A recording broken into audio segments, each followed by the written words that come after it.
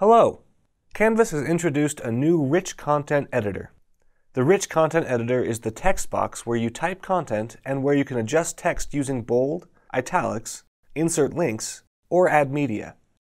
This editor will be changed for everyone, including instructors and students. Instructors see this while making pages, assignments, and quizzes. Students will encounter it using text entry submissions and on discussion boards. When you enter somewhere in Canvas using the rich content editor, you'll see that the icons and graphics have been updated. The new rich content editor uses more drop-down menu features. The first option on the left is to change the size of your text.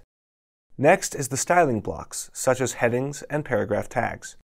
Next is the bold, italics, and underline options. The text color has a drop-down.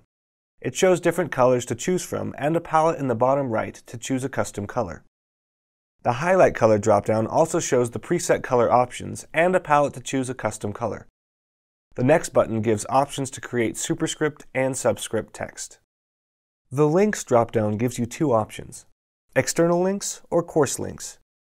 External links pops up a menu to insert link. You'll add the text for the link's text to display and the URL for the link destination. Course links pops out to a panel to the right side, similar to the old panel, but this new panel is more intuitive.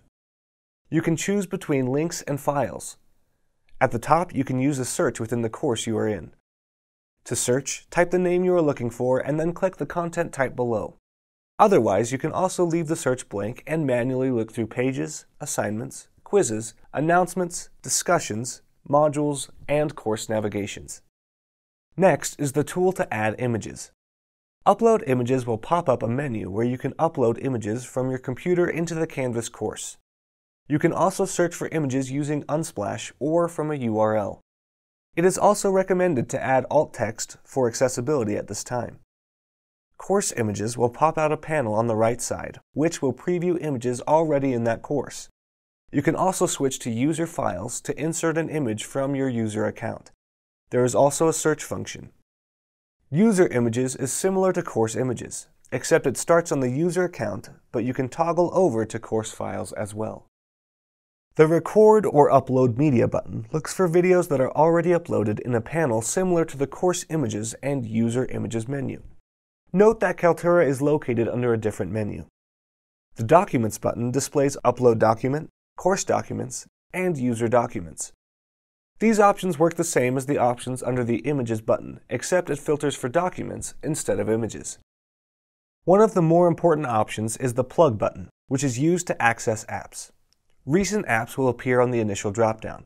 Otherwise, you will select View All to look for them. When you click View All, a menu will pop up, which you can scroll or search through the apps enabled in the course.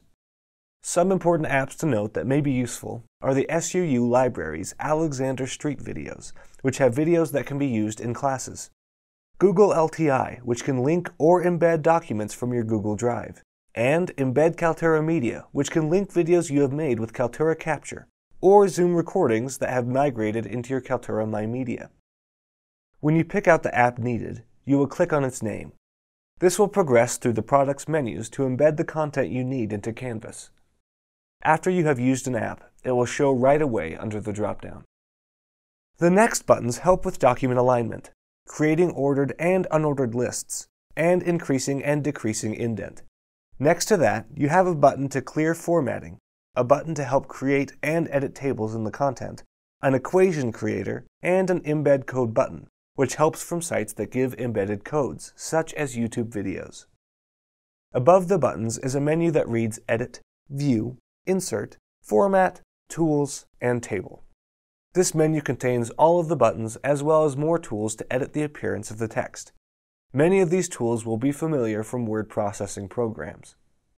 If you have any questions as you learn the new rich content editor, contact us at canvas@suu.edu or call us at 435-865-8555.